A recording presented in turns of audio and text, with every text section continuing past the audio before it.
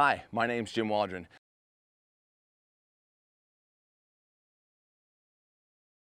Everyone's looking to gain more distance, so today we're going to talk about how we can utilize the delivery of this driver into the ball to gain more speed and better launch conditions.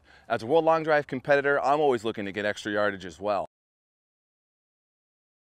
Most amateurs have a very steep approach with an open face, which causes them to make compensations to get into impact efficiently.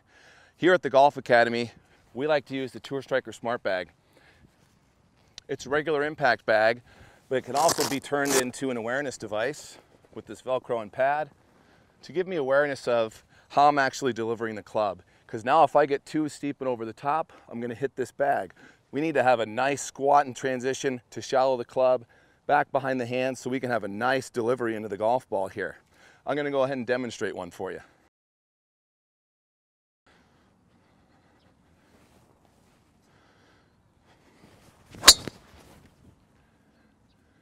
And that's how it's done. Whew, that was really good.